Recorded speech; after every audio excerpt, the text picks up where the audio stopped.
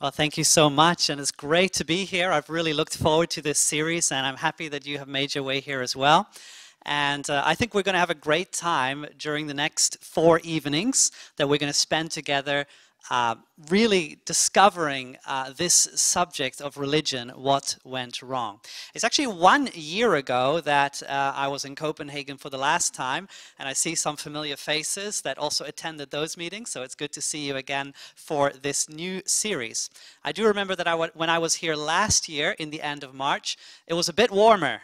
And so I really looked forward to an early spring as I came from Norway, where there's still a lot of snow. But it was good. It was good. But could have been a little bit more warmer. But we'll get there. But thank you again for coming. And I just really look forward to delve into this exciting topic. This has been actually a theme that has been developing in my mind over several years.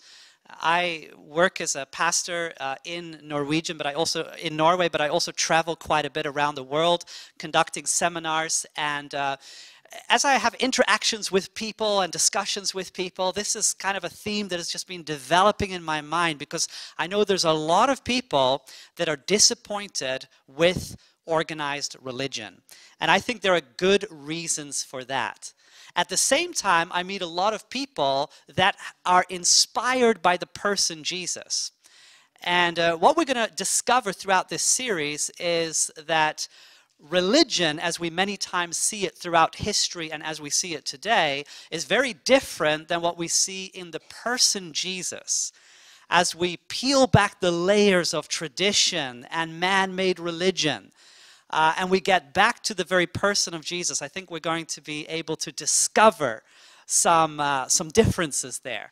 And I hope and pray that you will be inspired by some of the content that we will be looking at together. And so what I always like to do before I present is have a short word of prayer, and I hope that's okay with you, because I believe that the Holy Spirit inspired God's Word, and it's the same Spirit that I need as a teacher and a presenter of God's Word.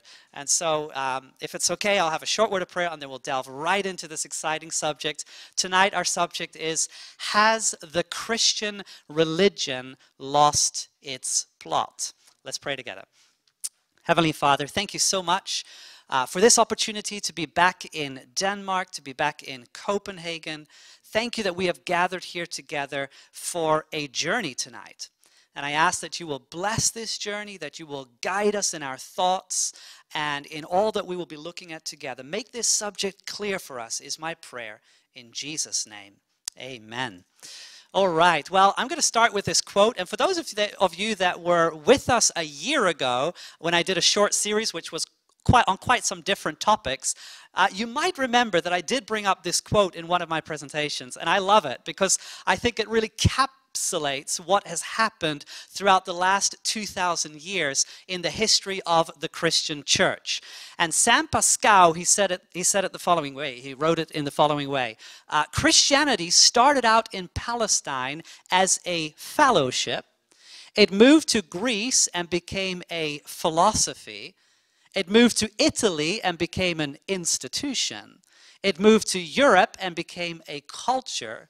It moved to America and became an enterprise. Isn't that true that when you look at the journey of Christianity over the last 2,000 years, it is something very differently today than what it was back then? When Jesus started calling disciples and when he started teaching them about the principles of life, this very organic movement began, but as it started to grow, it changed along the way. And when I ask people today, what do you think about when you think about the Christian religion? Some people will say, for me, the Christian religion, well, it's like a tradition. You know, once a year I might go to church on Christmas or on Easter. For others, it's like a philosophy. It's an interesting concept. It's an interesting theory.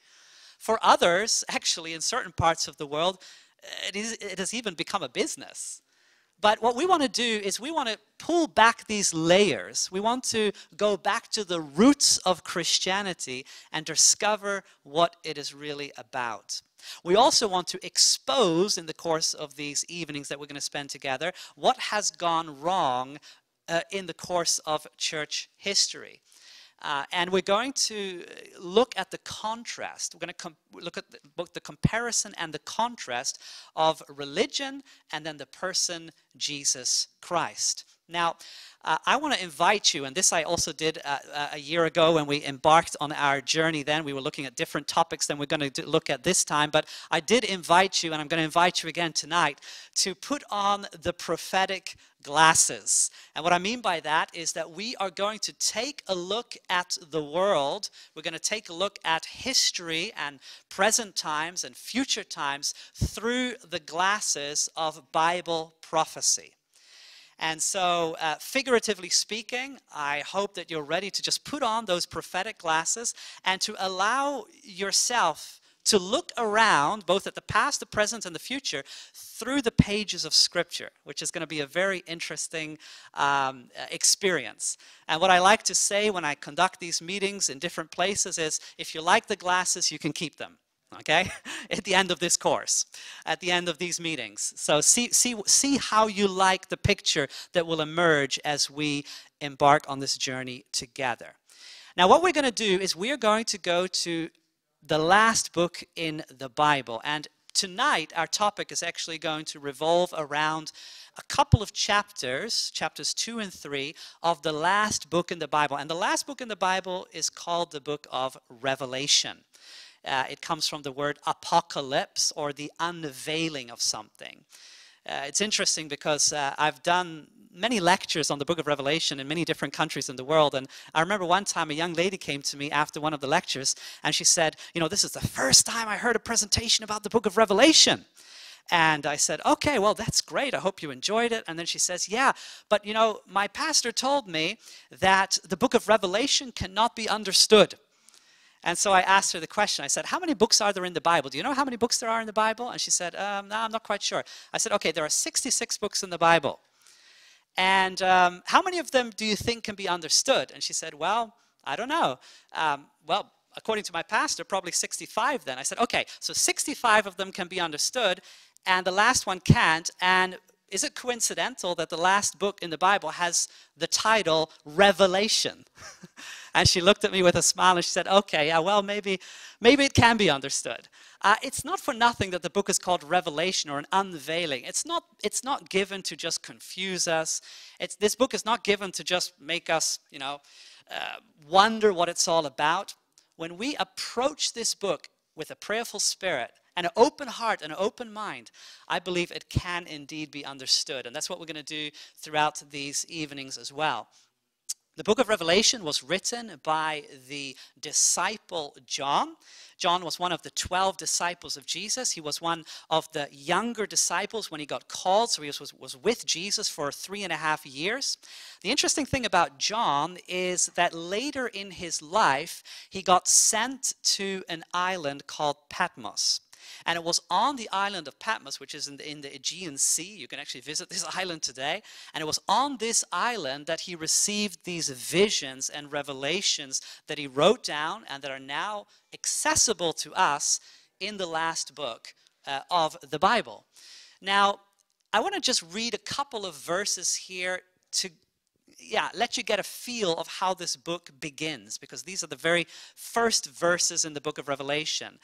And we read the following. It says, "The revelation of Jesus Christ, which God gave him to show his servants, things which must shortly take place, and he sent and signified it by his angel to his servant John, who bore witness to the word of God and to the testimony of Jesus Christ, to all things that he saw." And listen to this. "Blessed is he who reads, and those who hear the words of this prophecy, and keep those things which are in it, for the time is near." And that's why I can say with confidence that you can go away from this presentation tonight blessed. Because that's what it says here. Blessed is he who reads. Blessed is he who hears the words of this prophecy. Now, there are different methods of interpretation when it comes to the book of Revelation. And the three schools of interpretation that are out there today are basically the following: preterism, which is just a fancy word, but what it means is that they are interpreting the book that it's based on the past. So the book of Revelation is dealing with events in the days of John, so 2,000 years ago. Basically doesn't have so much to say about the times in which we're living today. That's preterism. Then you have futurism, which says, no, the book of Revelation is all about the future. So none of it has happened yet, but it's all going to happen one day in the future at the culmination of world's history. And then you have the third method of interpretation, and which is the one that I find most logical, and I have read significant amounts of material on these various interpretations, but I find definitely historicism to be the one that makes most sense, and that is the approach that it's a historic unfolding of events from the first century, so from the time that John wrote this book, until now and into the future. So what is happening through the book of Revelation is that God is revealing to John what's going to happen both in his time, but also what's going to come, and what's going to happen right until Jesus Christ comes back the second time. Because we find multiple promises in the Bible, especially in the New Testament, about the second coming of Jesus. And so I can just be very upfront with you here that in our approach tonight, we're going to use the historicist approach. We're going to look at the passages of Revelation as they speak from the time of John to our time. And I think you'll see that this makes sense. Now, Revelation uses expressions from the Old Testament. So in order for us to understand the book of Revelation, we actually need to take the totality of Scripture, the totality of the Bible. Sometimes people try to understand the book of Revelation merely on events that are happening in the news, and they say, look, here something is taking place, or this. In order for us to have an approach that is truthful to the way that Scripture has been presented to us, we need to understand the totality of Scripture. There are many words and phrases that we come across in the book of Revelation that are taken directly from other passages of Scripture, and much of it in the Old Testament. And by comparing these passages, it starts to make sense. Now, what we're going to do tonight is we're going to look at a prophecy in the book of Revelation that we find in chapters 2 and 3 that deal with the history of the Christian church and how it has lost its plot. So imagine this, that we have letters in the Bible, we have prophecies in the Bible that predict what was going to happen to the Christian religion, that predict what we actually have been able to see as we look back. Because we have the privilege of hindsight. We're living in 2023. We can look back over the last 2,000 years, and we can see what has happened with the Christian church. Now, what we're going to look at tonight are letters from the perspective of John 2,000 years ago, and he was looking forward. And God was revealing to him through the Holy Spirit what was going to happen to the Christian movement, and now we are in 2023, and we're going to study these letters and see, does it match with what we see in history? So it's going to be very exciting. Now, Revelation chapter 1, verse 4, John, the writer of the book of Revelation, he says, John, to the 7 churches which are in Asia, grace to you and peace from him who is, and who was, and who is to come. So John is going to write his message to 7 churches. Now, these 7 churches we actually find in modern Turkey today, known as Asia Minor back then. And you can actually see these 7 cities here on the map: Ephesus, Smyrna, Pergamos, Thyatira, Sardis, Philadelphia, and Laodicea. And so John, being in captivity on this island of Patmos, is sending these letters to these places where he had himself ministered. He himself had proclaimed the gospel message in these places. And so he's writing letters to them. And in chapters 2 and 3 of the book of Revelation, chapter 1 is basically just an introduction. And then chapters 2 and 3, it records 7 letters that John wrote to these 7 destinations. You might think, well, what is interesting about 7 letters that were written for 2,000 years ago to 7 destinations in Turkey? Well, we're going to find out that these letters are very prophetic in nature. They describe things that the Christian church would go through, and when we have hindsight now, we see that the church has gone through. Now, take notice of Revelation chapter 1 as we still here in the introduction prior to the letters that are then going to be written and which we're going to look at in chapters 2 and 3. Look at what it says. It says, I, John, both your brother and companion in the tribulation and kingdom and patience of Jesus Christ, was on the island that is called Patmos. For the word of God and for the testimony of Jesus Christ, I was in the Spirit on the Lord's day, and I heard behind me a loud voice as of a trumpet saying, I am the Alpha and the Omega, the first and the last. And what you see, write in a book and send it to the 7 churches which are in Asia. And the Alpha and Omega, it's none other than Jesus himself. So Jesus, the one that died and resurrected, is now the one that appears to John on the island and says, okay, here is a message that I want you to write to these 7 churches. And then he lists these 7 churches: Ephesus, Smyrna, Pergamos, Thyatira, Sardis, Philadelphia, and Laodicea. Now, as we read through these letters to these 7 churches, we're going to find out that they both have a historic application in the time of John, but they're much more than that. They are also spiritual counsel for us today and to people of all times, but again, they're much more than that also. And maybe most of interest for us, particularly tonight, regarding our topic, Has Christianity Lost Its Plot?, is this element, the prophetic panorama of the story of Christianity. And well, what we're going to see is that in these 7 letters, there's a progress. There's a progress of what Christianity is going throughout the centuries. It's interesting to note that in the first 3 of these letters, there is no mention of the second coming of Jesus. But then when you get to letter 4, 5, 6, and 7, there is a mention that Jesus is coming soon. And it's interesting that there seems to be this build-up as we're getting closer and closer to the coming of Christ, the second coming of Christ. In the 4th letter to Thyatira, Jesus says, because Jesus is quoted by John in these letters, so it's a direct revelation of Jesus to these churches. He says, hold fast what you have till I come.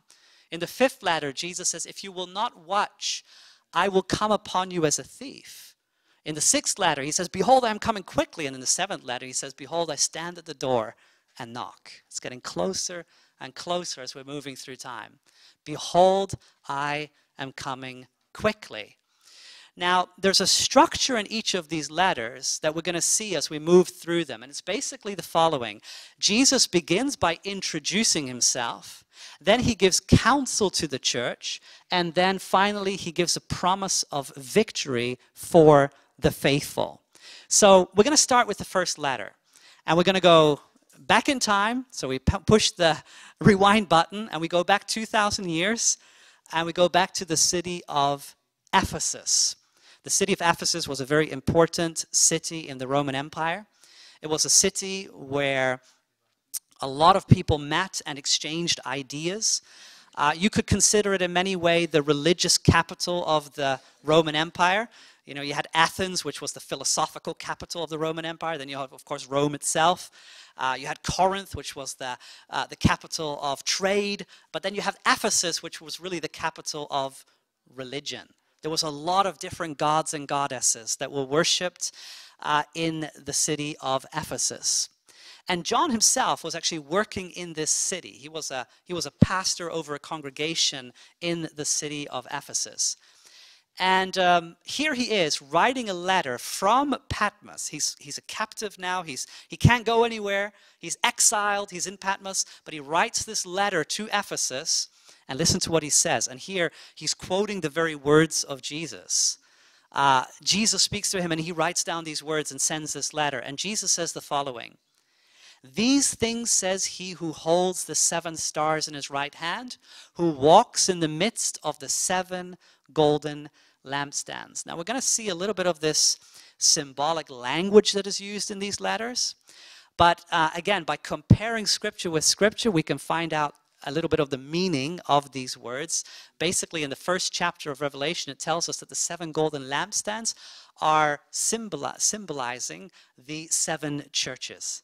And so when it says that he's walking in the midst of them, basically what Jesus is saying is like, I'm still with you.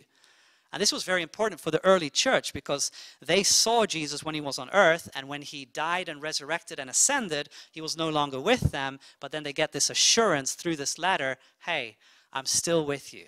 I'm still presently with you. Through his Spirit, he was among the believers. Now listen to what he gives as counsel to this church of Ephesus. He says, you have preserved and have patience and have labored for my name's sake and have not become weary. And actually, when you look at the early church, it's fascinating to recognize that they were a fervent church. They were a church that preached the gospel with power. They moved from city to city, and especially one of my favorite books in the Bible actually is the book of Acts, and it comes right after the Gospels. So in the New Testament you have Matthew, Mark, Luke, and John, the 4 Gospels, and then you have this book called Acts, and it's basically a story of the first believers and how despite persecution and despite setbacks and challenges, they moved from city to city, from country to country, and they spread the gospel. Among them were, of course, the disciples, the apostles, but also the apostle Paul, which was a well-known figure that wrote a lot of letters that we have in the New Testament. And so this church was growing, this church was expanding, this church had a lot going for it. But Jesus also says the following in this first letter. He says, nevertheless, I have this against you, that you have left your first love. As time goes on, and I think we can all relate to this somehow, as time goes on, it's very easy to lose that enthusiasm. And I know, maybe you can relate to this when you first heard the Christian message, or when you first were inspired by the person Jesus, and then later on as life goes on and as years go by, maybe at times you feel like, oh, I wish I had that same enthusiasm that I had back then. And Jesus is saying to this first church, don't lose that enthusiasm. Don't lose that fire in your heart for the gospel. And then finally we have this promise of victory. And in verse 7 it says, to him who overcomes I will give to eat from the tree of life, which is in the midst of the paradise of God. And I love how each time in the end of these letters you have this promise of what is going to take place when everything will be restored in the end. And the Bible is fascinating because the Bible describes in the beginning, in the first chapters of Genesis, a world in which there is no sin and no suffering and no death. And then it describes in the end of the book, we have 66 books covering 1,500 years, 40 different authors, written on 3 different continents. But after this entire narrative of Scripture, in the end, the last 2 chapters of the Bible again talk about a restored world where everything is made right and where there's perfect harmony between God and man. And there's this description of the tree of life, which is really a description of this harmony, that all nations will eat of this tree. That there's this beautiful picture that emerges from the book of Revelation about this final promise, this final destination. And so in this letter, John is writing to the first church, he says, if you remain faithful, you'll be there at the tree of life in the end. And so here I'm going to just put up a little bit of a timeline here so we get an idea of where we are heading. And we started here with the church of Ephesus, which is basically describing the apostolic church era. But now we're going to move into the second letter, and we're going to also see that we are progressing in time. And what we're going to be, as we go through this together, in the end of our presentation, we're going to find ourselves where we are today. So just hang on in there as we go on this epic journey through the Christian ages, through centuries, and see what is God revealing through these prophetic letters about Christianity. And we're going to see that along the way, it does lose its plot. But in the end, something's going to be restored. So hang in there. Now, you might also notice that I'm not putting up all the verses in these letters because then we wouldn't have time to go through this tonight. But you can go back, and if you're interested, you can basically just read these letters in chapters 2 and 3 of the book Revelation, the last book in your Bible. But let's go to the second letter, the letter to the church of Smyrna. Smyrna, again, a city there in Asia Minor, in modern Turkey. And this is what Jesus writes to this church. And remember, when John is writing this, he's just quoting the words of Jesus. In the entire letters are all direct quotations from Jesus himself. And this is what Jesus says to the church of Smyrna. These things says the first and the last, who was dead and came to life. So Jesus reveals himself to this second church as the one that has been raised from the dead. Now that's very important, because as we look at the message to this church, we will find out that it's addressed to a people that are going through persecution. It's addressed to a people that are going through a difficult time of oppression, trials. And so Jesus is relating them to say, hey, but I died, but I rose. And if you remain faithful despite of these challenges, you also will receive the gift of eternal life. Now, look at the counsel to Smyrna, the message to Smyrna. Here, Jesus writes the following. Do not, or Jesus John is quoting the words of Jesus here. Do not fear any of these things which you are about to suffer. Indeed, the devil is about to throw some of you into prison that you may be tested, and you will have tribulation 10 days. But be faithful unto death, and I will give you the crown of life. Now, what is fascinating about these letters is that they have these various dimensions to them. So historically, this was also the case in the city of Smyrna in the days of John. So yes, it was a place where there was a persecution against the Christians. But more than that, these letters are not only applicable to the days of John, they also portray events that would happen throughout the centuries. And when we look at the Christian development, it didn't take long, when we get into the 2nd century, that a great persecution broke out against the followers of Jesus. As a matter of fact, you can visit different places in Europe and other places where you can learn about this segment of history. Many Christians lost their lives because of their faith. As a matter of fact, the 12 disciples that were called by Jesus, all of them died a martyr's death. Well, Judas, he took his own life, the one that betrayed Jesus, but besides Judas, all of them died a martyr's death except John, that was exiled to Patmos. And he wrote, of course, the book of Revelation from Patmos. The rest of them died for their faith. And later, as we get into the 2nd century, there was a great persecution that broke out against the Christians in the Roman Empire, especially by the Caesar Diocletian. And thousands upon thousands of Christians lost their lives in this persecution. But I'm sure that these words of Jesus would have been of great comfort to them. And Jesus gave them a promise of victory. He who overcomes shall not be hurt by the second death. Now, when it says second death, that means that, there's a natural death that we die in this world as a consequence of sin and brokenness. But it's not an eternal death. As a matter of fact, the Bible talks about this death that we die here on earth as a mere sleep.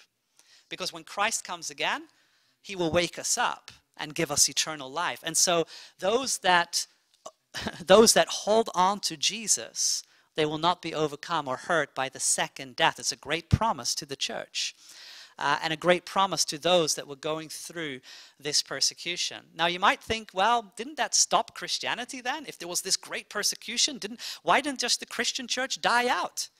Well, there was this famous author that wrote it this way. The blood of the martyrs was like the seed of the gospel. And so what happened is the more they killed, the more sprung up. It was almost like this multiplication effect. And so they were not able to stop the Christian church. It was just like wildfire it was growing despite of this persecution. But what is interesting is as we get to the next period, there's a little bit of a different tactic in order to stop this movement. Because if it couldn't be stopped by persecution, well, What was a harder thing to deal with was compromise. And so what we're going to see as we move now into the next phase is we go from the apostolic church to the persecuted church to the compromising church. And this is basically where Christianity starts to lose its plot.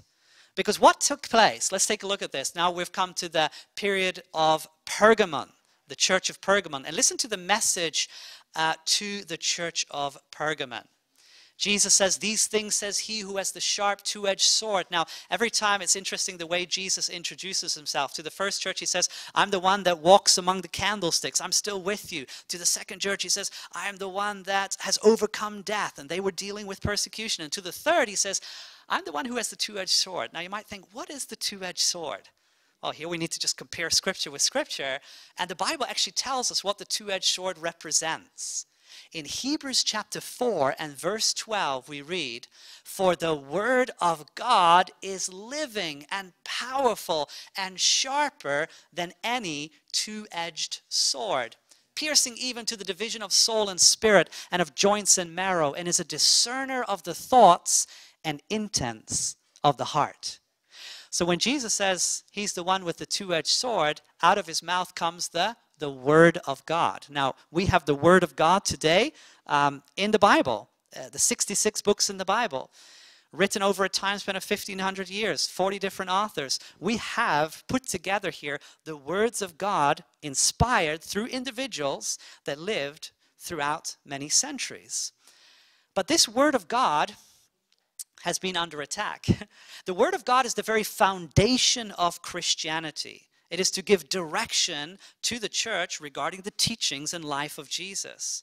But what we see happen in this third period that is described in Revelation through these letters is a time of compromise. Now listen to what it says in this message here to Pergamon. Jesus says the following in Revelation chapter 2 and verse 14.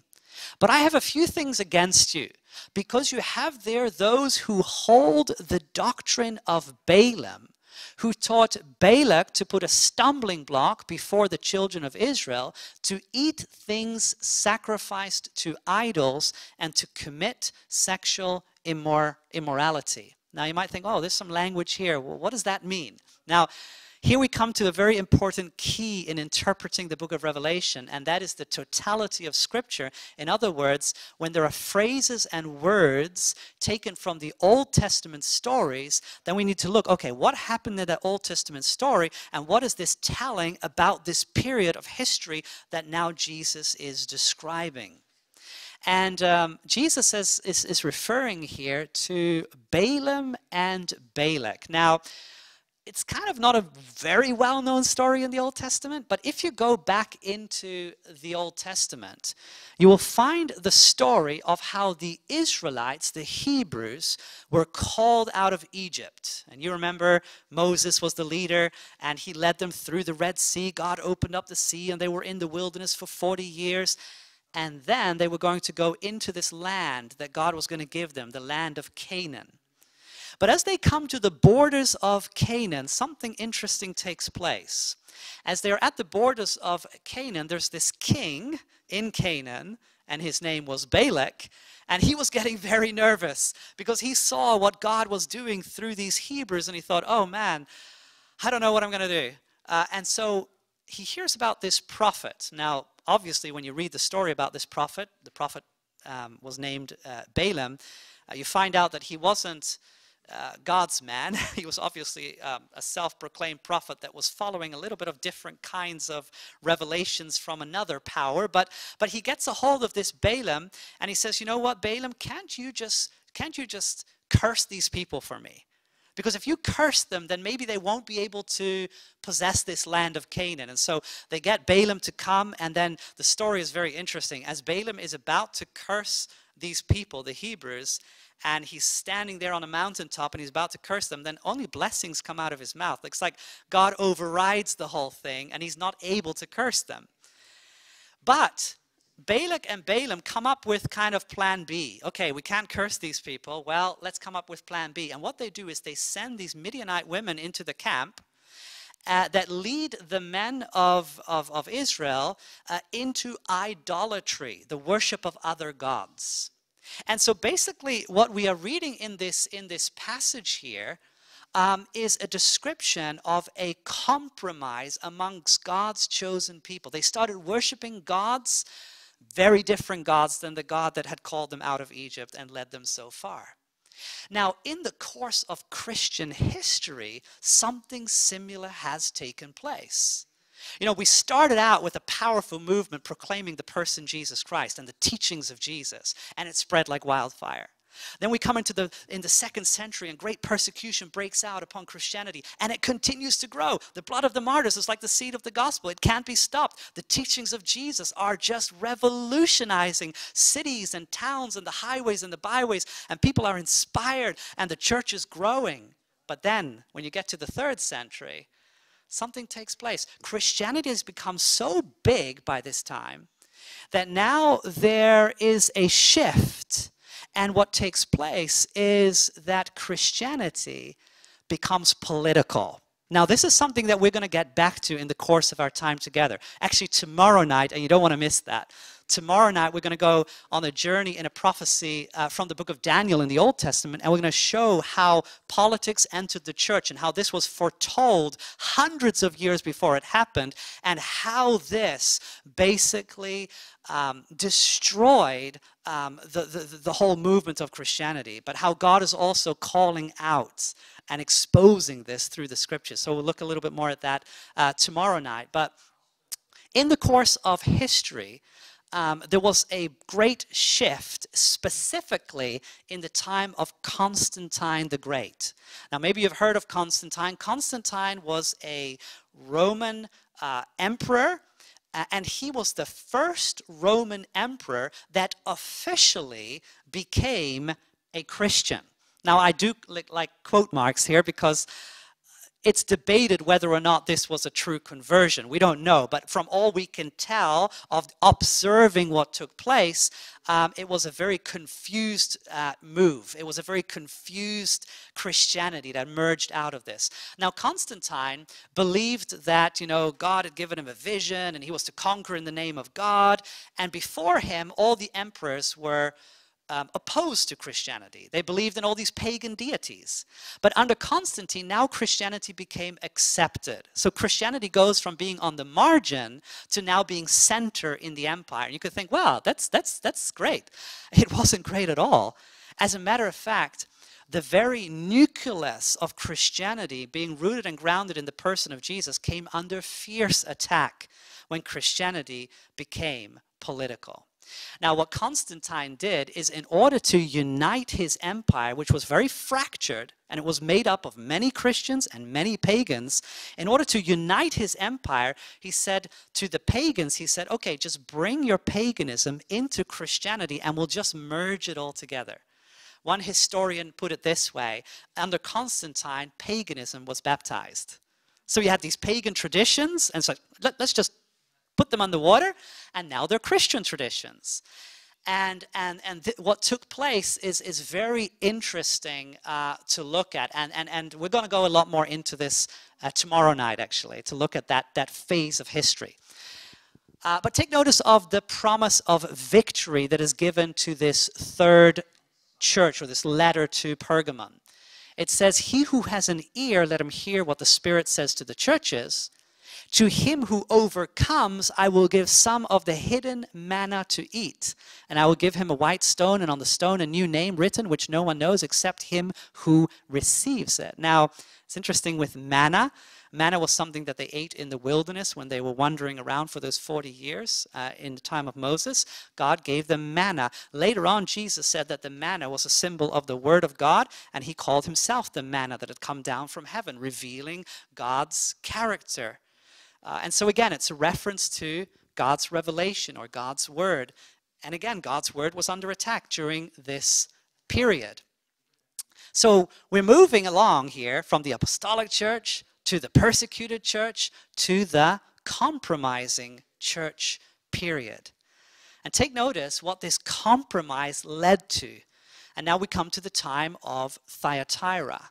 And listen to this message to the church of Thyatira. Jesus introduces himself again, as always.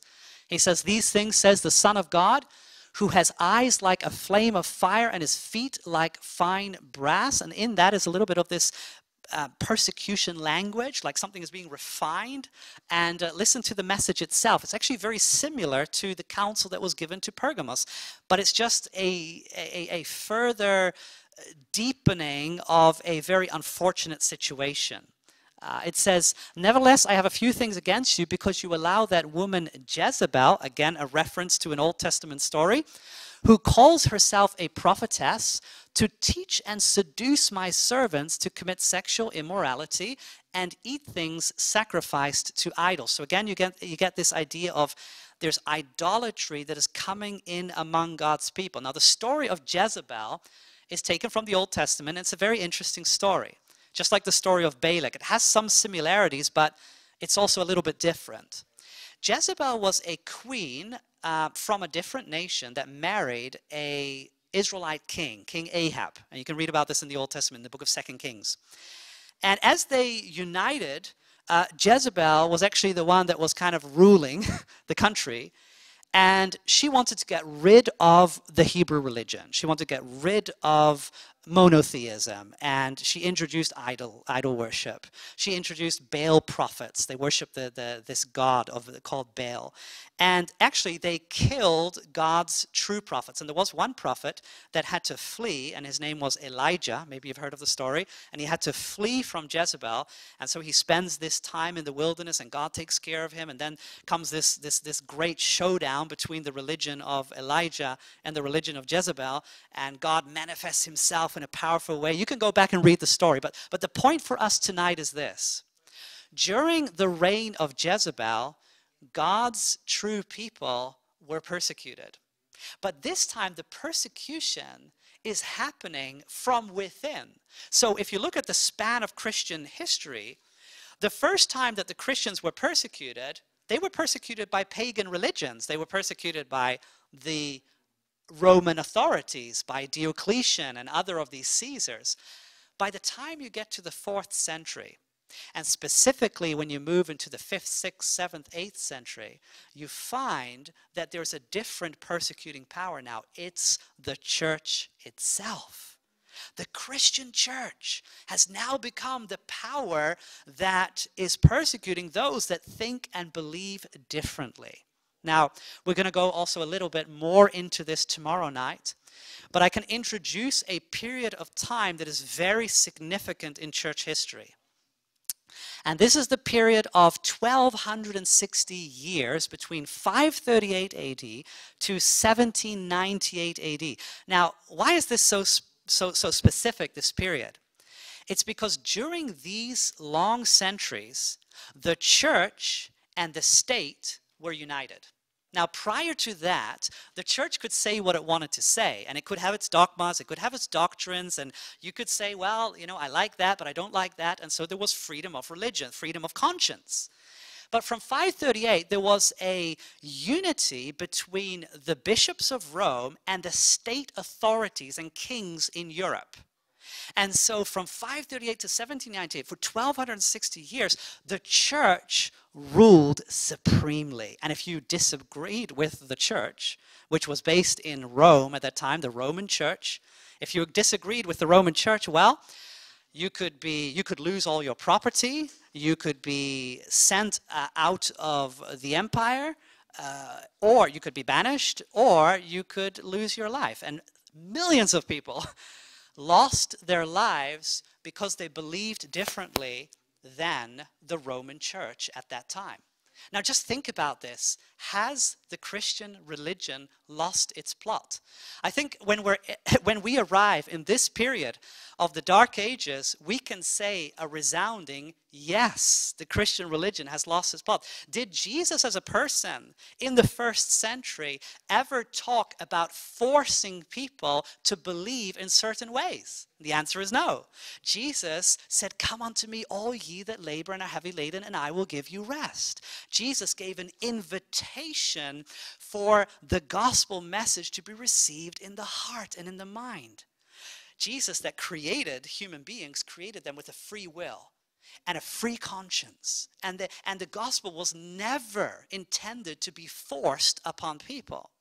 But as we go through the eras of the Christian church, we see that specifically in what we call the Dark Ages, it was a time in which the very church was the persecuting power and used its dogmas and teachings to oppress people. And I believe that we are still suffering the consequences of that era.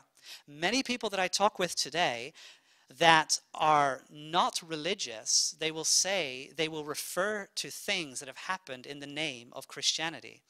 And I perfectly agree with them that there have been atrocious things that have been done in the name of Jesus and in the name of Christianity. Now, what I always hope to reveal, and also through seminars like this, is that we need to distinguish between what has been done in the name of Christianity and what actually the name Jesus represents in his life and teachings. Amen? I think that's a very important distinction that we need to make. But during this period of 1260 years, there was a ferocious persecution. And actually, I must say that I'm really a historian, I love history. I'm not an official historian, but I love reading history. And what I sometimes find lacking in the history classes that are being taught in high schools and colleges and universities is that this particular segment of history of what the Christian church has done is often just addressed maybe on the surface.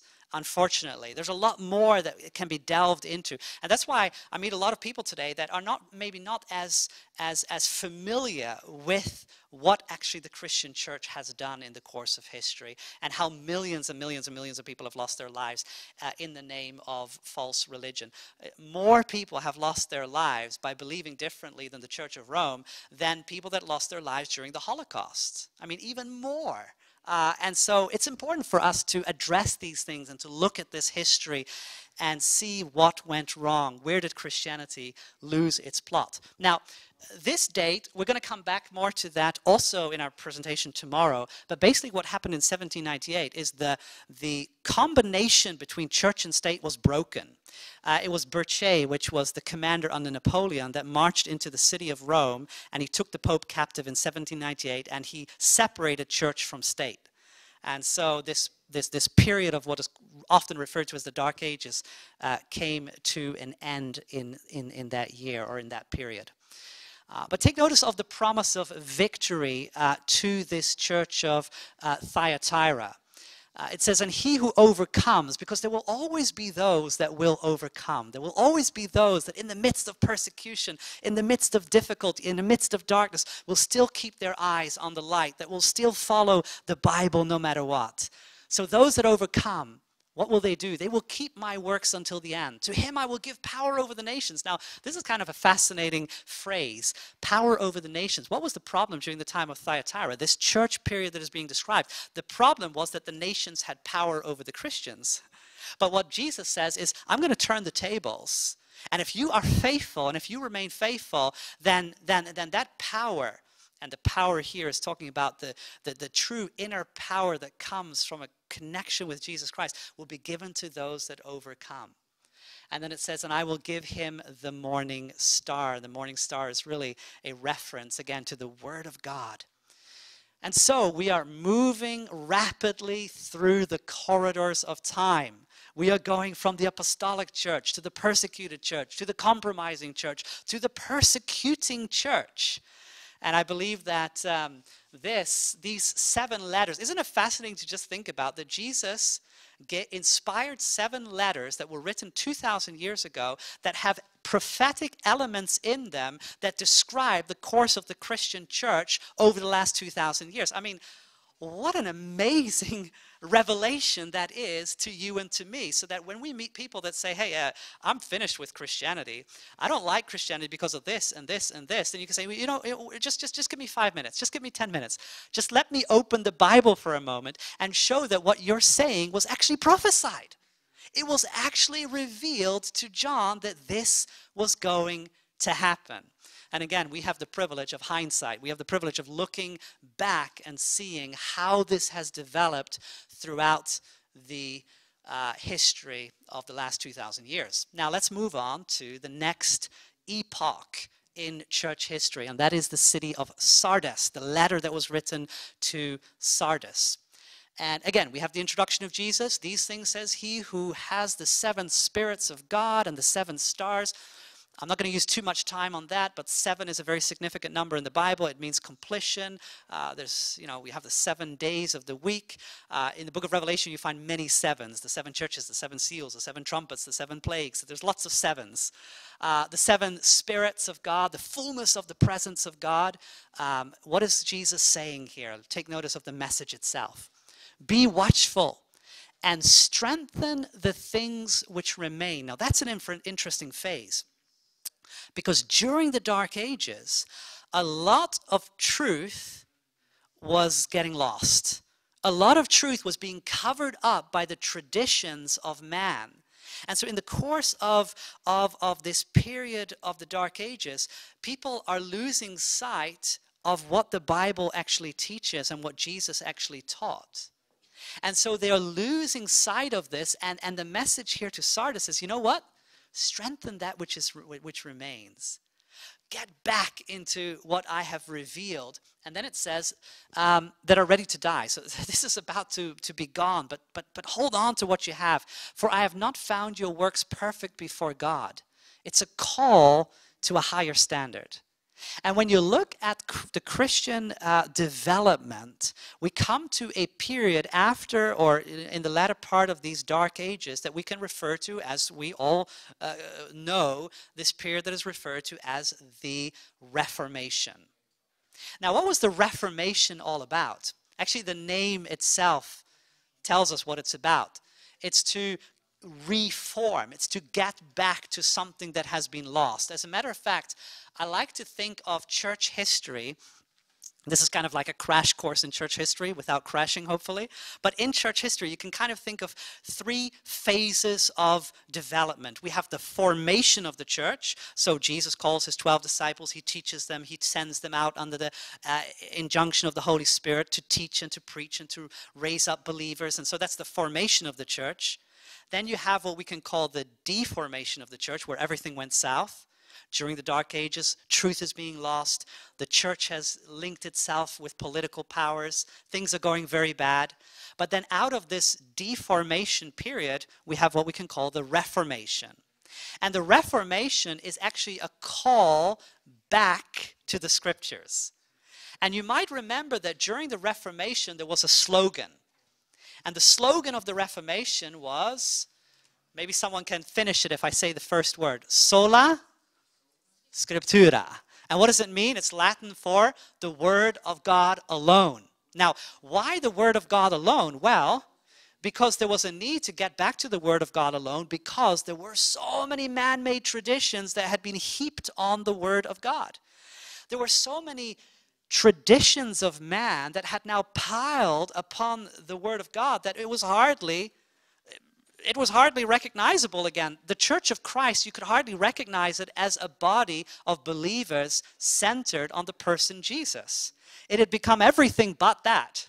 It had become political. It had become a power struggle. It had become a very atrocious picture of God was being presented through horrific doctrines that you don't find in this book, and we're going to get a little bit more into that in the course of our third night, but our third evening together. But what the Reformation was about is like calling people to get back to the Word of God, sola scriptura, to get back to the Scriptures. And of course, there were different people that were used, I believe, by God to bring this call to come back to Scripture. We have people like John Zwingli, and we have John Wycliffe. We have Martin Luther, later John Wesley, and many others that were used during this period.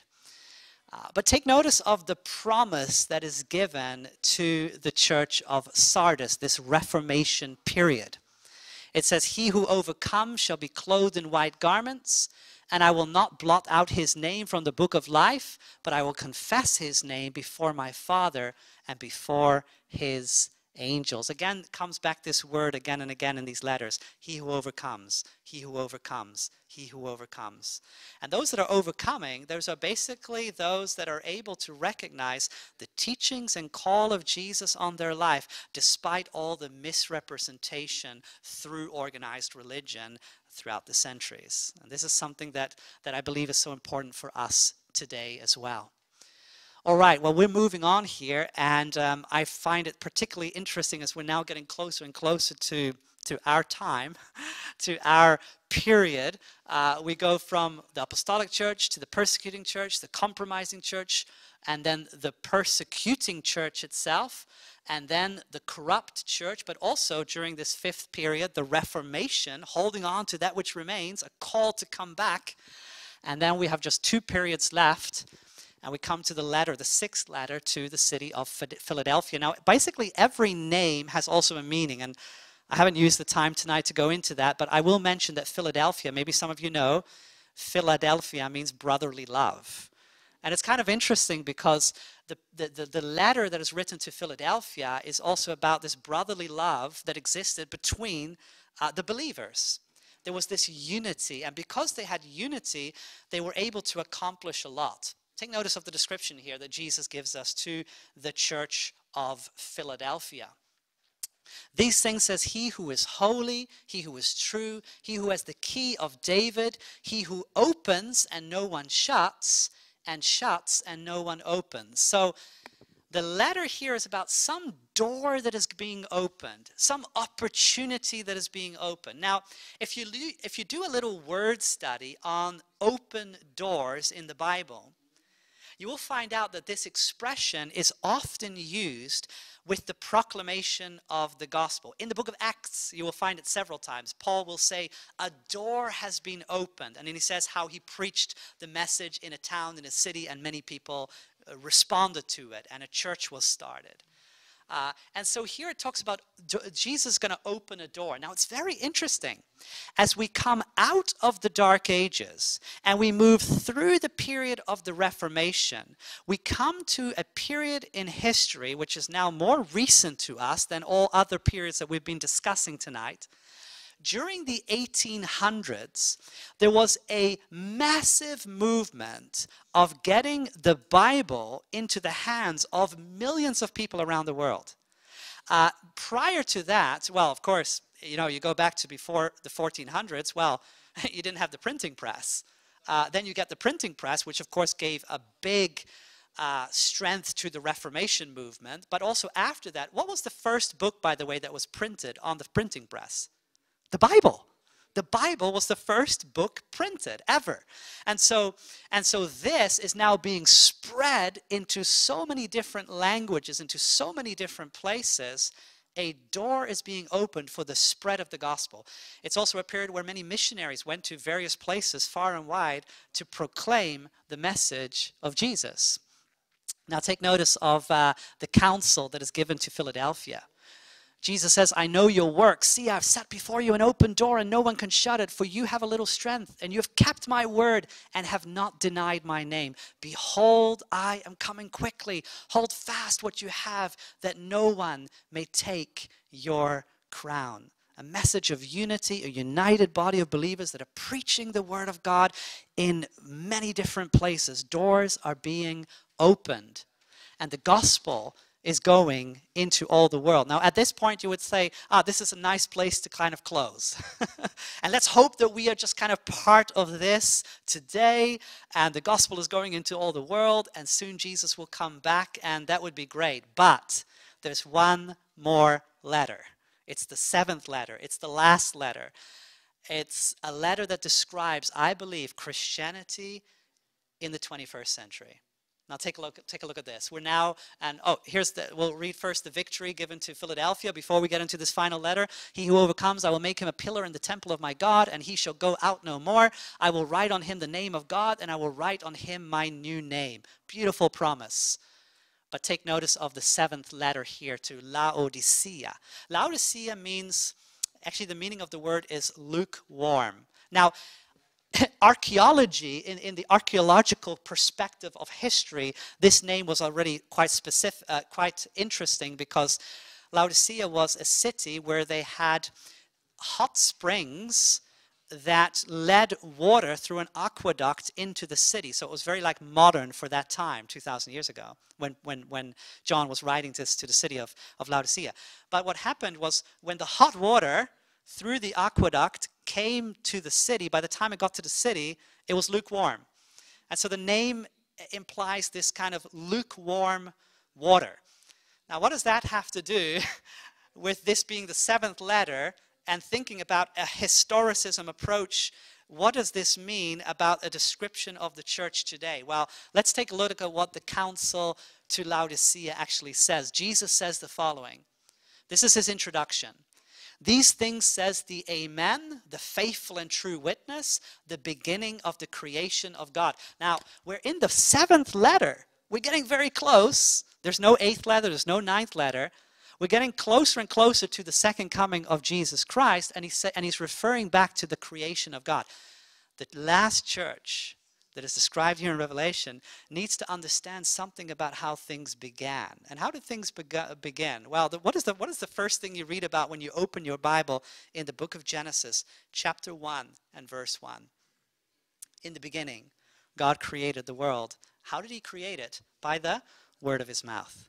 So there's a creative power by the word of God. Probably something that the last church needs to know, needs to realize that there's power in the word.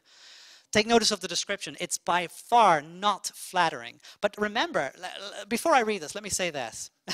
When you go to the doctor and you want the doctor to give you a diagnosis of your health, you actually want that diagnosis to be truthful, even though it might affect you, even though it's not good news.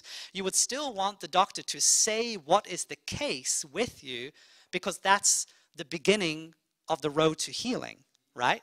If you know what actually is going on. So take these words as the words of the great physician Jesus as he diagnoses the church today. Listen to what he says.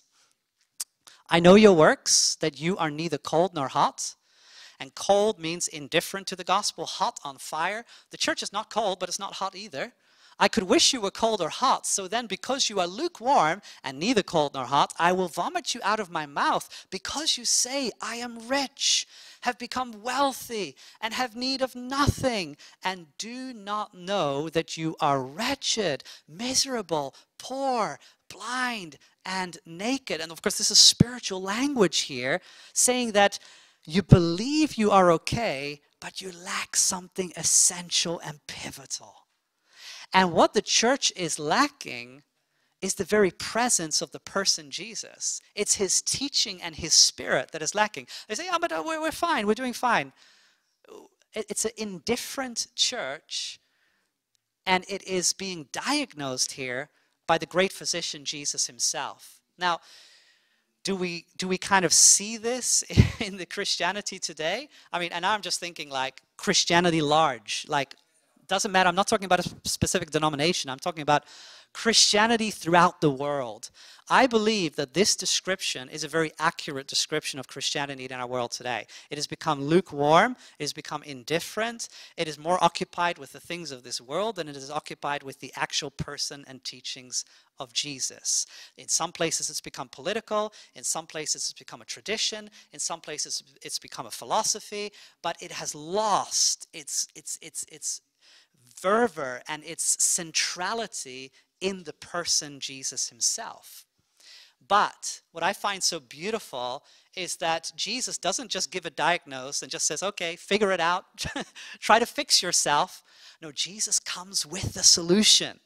He tells us what we need. And, you know, it's very easy for us to point fingers and say, okay, Laodicea is over there or over there. But I think we just need to be honest with ourselves, like, okay, there's some Laodicea in all of us, and we all need this counsel that Jesus gives us. And listen to what he says. I counsel you to buy from me gold refined in the fire. Now, this is all symbolic language that we will unpack in just a moment.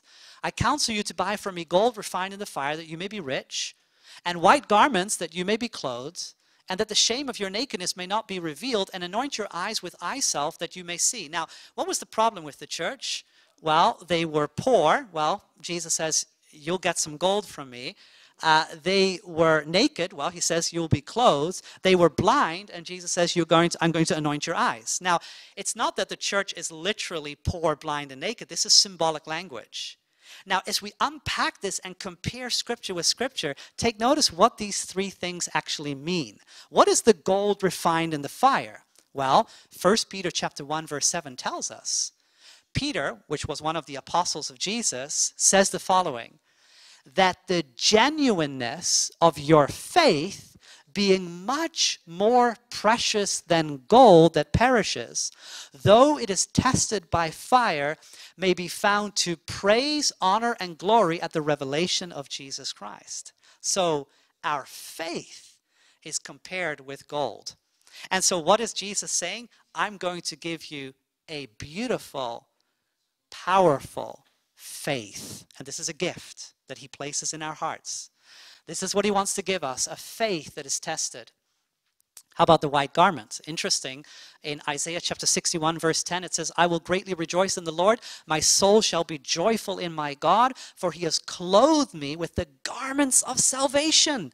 He has covered me with the robe of righteousness, as a bride adorns herself with her jewels. And this is also a symbolic language that we can find throughout Scripture, from Genesis, the first book in the Bible, to Revelation, the last book in the Bible. There's this language that comes back again and again and again, and it says that God wants to clothe his people, and it means he wants to fill them with his character, his righteousness. You know, when the first human beings sinned, when they took of that tree that they were not supposed to eat from, they hid themselves, but then God comes into the Garden of Eden and he clothes them. And this is a theme throughout Scripture. And he wants to clothe us with the garments of salvation. What about the I self? Well, take a look at this. Romans chapter 12, verse 1 and 2. It says, I beseech you therefore, brethren, by the mercies of God, that you present your bodies a living sacrifice, wholly acceptable to God, which is your reasonable service. And do not be conformed to this world, but be transformed by the renewing of your mind, that you may prove what is good and acceptable and perfect will of God. Now, a living sacrifice, what it means is just dedicate your life to God. And when you dedicate your life to God, God is going to fill your mind with the Holy Spirit, and he's going to give you the gift of discernment.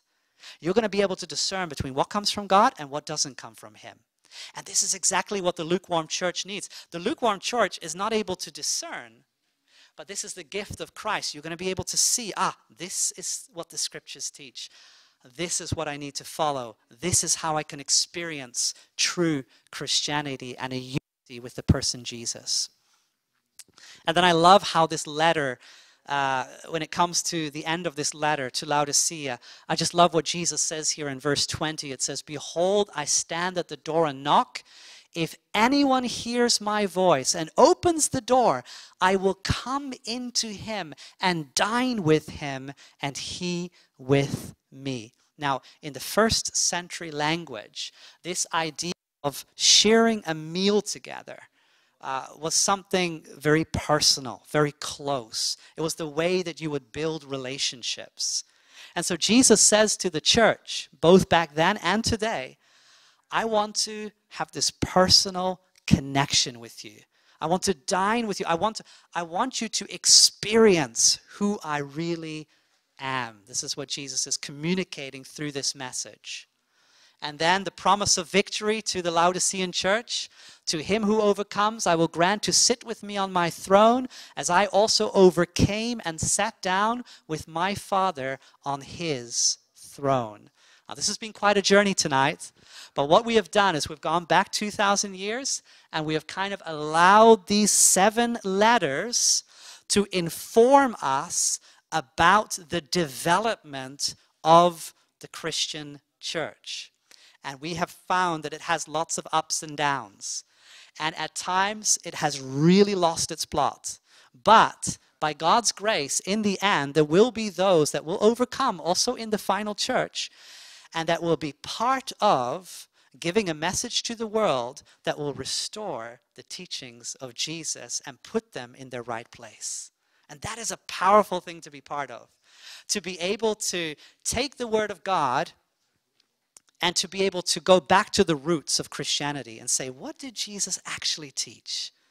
And yes, there's a lot of things that have happened over the last 2,000 years in the name of Jesus that Jesus actually had nothing to do with.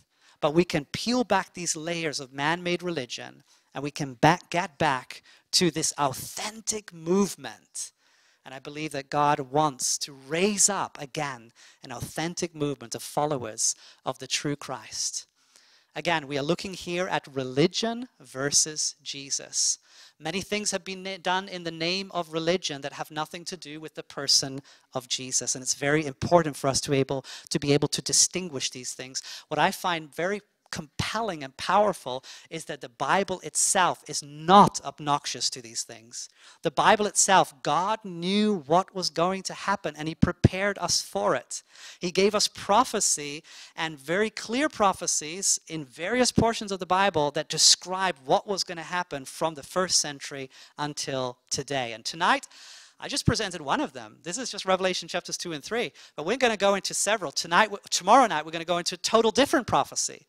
And if you didn't find tonight to be so compelling, maybe tomorrow will be even more compelling. And you'll see how prophecy predicted what we see has taken place. And of course, the very encouraging message in these 7 churches is that we're getting closer and closer and closer to the second coming of Jesus. He said, I will come again. And his second coming is going to be very different than his first coming. In his first coming, he was born in a manger. In his second coming, he returns as King of Kings and Lord of Lords to restore this earth back to its beauty, its Edenic beauty that it had in the beginning. Now, I want to close with a couple of thoughts, and then we'll wrap up this first presentation tonight. There was a study done some years back, actually about 10 years ago in 2013. Very interesting study by Cambridge University, or published by Cambridge University Press. It was a book that was written by the computer scientist Stephen Scianna and Google engineer Charles Ward. And the book was titled Who's Bigger? And the subtitle is Where Historic Figures Really Rank. And what basically the study did is it ranks historical figures in order of significance. Now, of course, if I would ask you today to write down, 10 people that you believe have influenced history, then you would be able to write that, and someone else would write that, and maybe the list would be slightly different, but there would be also some overlap of agreement, I believe, in which figures throughout history have really made an impact. But this study was a little bit interesting because it was a little bit of a different kind of approach. Actually, they described how they went about figuring out the impact of historic figures, because it says the following in the book. It says, this is written by the writers, the computer engineer and the Google engineer and the computer scientist. They say, we do not answer these questions as historians might. So as a historian, you would approach this in a certain way, but these are not historians that wrote this book. Though a principled assessment of their individual, through a principled assessment of their individual achievements. Instead, we evaluate each person by aggregating the traces of millions of opinions in a rigorous and principled manner. So looking, okay, what are the traces of these historical individuals? We measure meme strength. How successfully is the idea of this person being propagated through time? Now, it might be interesting to see then what 10 names they came up with. Well, here they are. And take notice of the one that got position number 1.